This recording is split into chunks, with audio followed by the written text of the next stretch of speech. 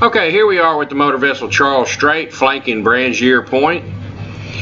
Flanking is the art of, letting the current make the turn for you, using the weight and the current of the river to make a turn.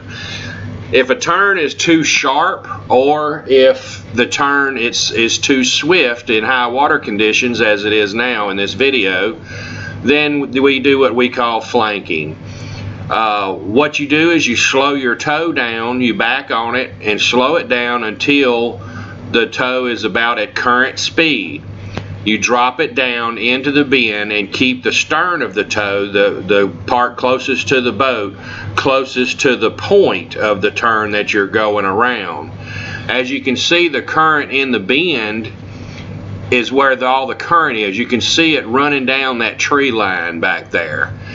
And as you can see, the boat has no wheel wash, so the propellers are just engaged, maybe just, and he's on straight rudder. He's just letting the current push that head around for him. He's trying to keep the stern of the boat, stern of the tow, closer to this rock point where it doesn't get in the current. Because if the current starts hitting him on this side of the tow, then he will, the current will start pushing him further and further into the bend, and that's what he's trying to avoid. So as you can see here, he's kind of just holding straight right there, and the current is hitting him on the starboard side of his tow, which is the right side, and you can see it's just pushing it around slowly. Flanking is definitely with patience. And once the tow gets to about where it needs to be, or it has a heavy swing, then he will come ahead on it to start picking up his headway to kill what slide that he does have and go on to the next turn.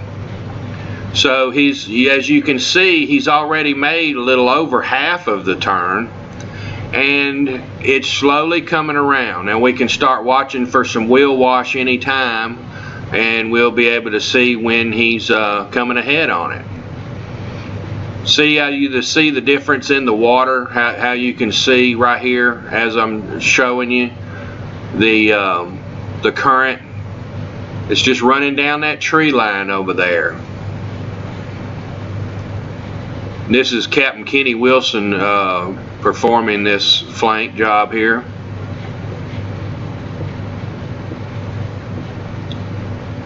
And remember, this distance here is from the bow of the boat to the head of the tow.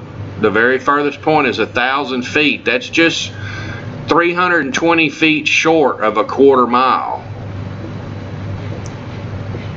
Each one of those barges there are 35 feet wide by 200 foot long. They are some 195s, but on average they try to, they're all around 200 foot.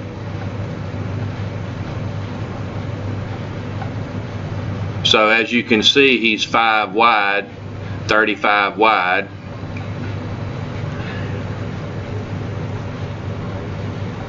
And we ought to start to see he's got almost his whole turn made. As you can see, it's not turning real fast, but look at there. Here comes his wheel wash. He's got enough of his turn made that he's comfortable with the maneuver.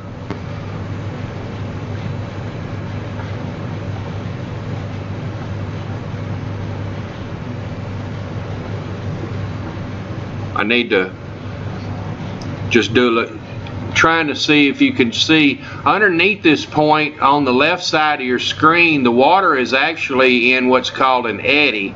It's kind of hard to tell in the video, but it's actually where the water is coming around this turn so fast that it actually starts going upriver. Now we're just going to make a flyby here. Again, this is the motor vessel Charles Strait, named after the founder of the Western Rivers, Captain Charles Strait.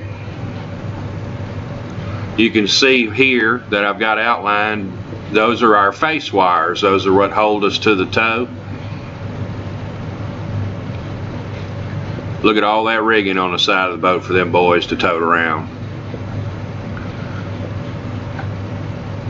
Captain Kenny did a fine job on that flank.